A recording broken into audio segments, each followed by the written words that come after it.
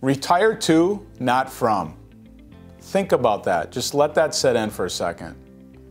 Too many people just want to retire from work. Just get me out of there. I'm sick of it and I want to move on.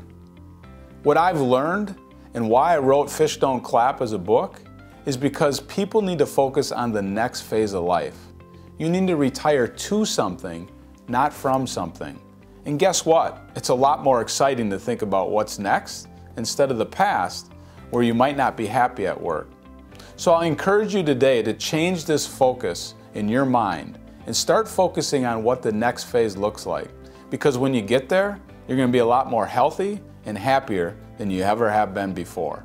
If you want to talk about this concept, give me a call or pick up my book and read it today.